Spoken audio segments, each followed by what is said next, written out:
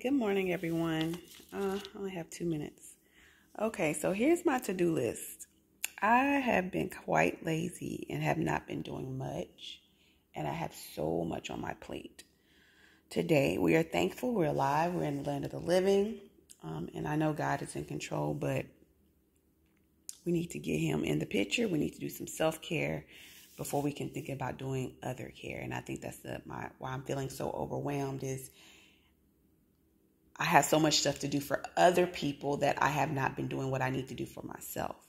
So we're going to brush our teeth and shower and get dressed. Yes, don't be alarmed. We're going to turn on some gospel music over the speakers. I'm going to make my bed. We're going to cook breakfast. While we're cooking breakfast, I'm going to be listening to my scriptures. I'm going to go take a walk because that's what I need. That's self-care. I'm going to check my mail while we do it. Go get my feet and eyebrows done, even though I feel like I need to do other stuff. I'm going to go take care, and I'm going to make my hair. So we're going to do some self-care, all right? And if I can get some of the more video on of me cooking, I will. So I've added some more stuff. I'm going to roast some turkey, make some stew. I decided I'm going to make actually some homemade pancakes. And I made some corn dogs the other day. So I'm actually going to put those in the oven, let them heat back up, and then like cut them up, make them like pancake sausage. So that's what I'm going to do.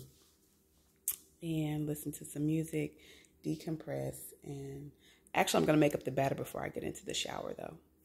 And so it'll be ready when I come back out. All right. And while I'm in the shower, I'll be letting my phone charge because I only have like 7% left. So in here, I put 1 cup of flour, 1 cup of milk, 2 tablespoons of sugar, 2 teaspoons of baking powder, and salt. I hope it turns out okay.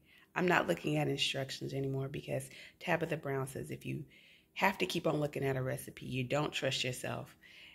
And that can go to any area in life. So let's see how this turns out.